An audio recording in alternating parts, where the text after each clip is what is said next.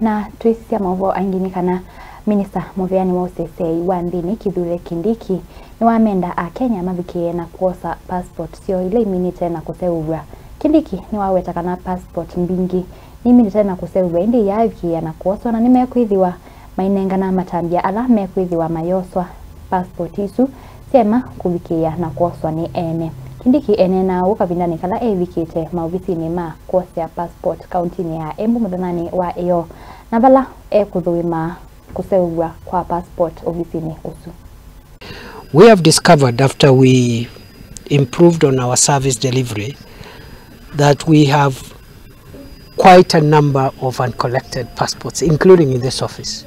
This office alone in Embu is holding approximately 6,000 uncollected passports. Nairobi is holding somewhere between 20 and 30,000 uncollected passports. And the other regional offices also are having some uncollected passports. And therefore, on Wednesday, we are going to initiate a nationwide rapid results initiative on collection of passports. And we are going to make it mandatory for all the people of Kenya who have applied for passports, and we have printed those passports. We have those passports. They must collect those passports within the period that we are going to announce on Wednesday. And every person, we will even publish those passport numbers and those public holders with a notice that they must come and collect them. If they don't, we will announce the measures we will take, because you can't put us under pressure as immigration officers to give you a passport. Then when it is printed, you don't come for it. Some of them we have already tried. We have tried sending them SMS messages, calling them to come and pick, and they are not in a hurry. So we will force everyone to come and pick their passports within a certain period of time. If they don't pick, we will apply the law in terms of making sure that we find a way of disposing and closing that chapter. But that is a subject for next week. For now, I think I'm happy. I want to thank the team here, the officer in charge, the security officers who are helping here with order and law here. I just want to thank them. I want to thank members of the public, and I carry back to Nairobi the commitment to improve the facilities here, and also to look at the welfare of the staff here, and also to look at the IT infrastructure and software that we need to upgrade in this place.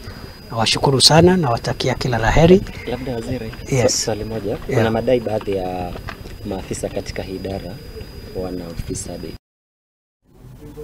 Muka wa munini wa President Dorcas Rigathi umundi ndini wa umbano wa mapasta kanisani ya Kingdom Seekers Fellowship ile countini ya Nakuru ni wabikia na kuweta kana kwina mwani kana kuendea na ukusi wa miani kanisani kumana na kulea kwithiwa na ngwatanio katikati wa anasa. Who speaks about fathers and sons and speaks about the Church of Jesus Christ. There is a big problem in a crisis in the body of Christ. Because of the conflict between the sons and the fathers. Because we lack the respect and honor to our fathers. And for that reason, the church is falling apart. There is a schism and there is division in the churches. Because we have bastard sons and daughters.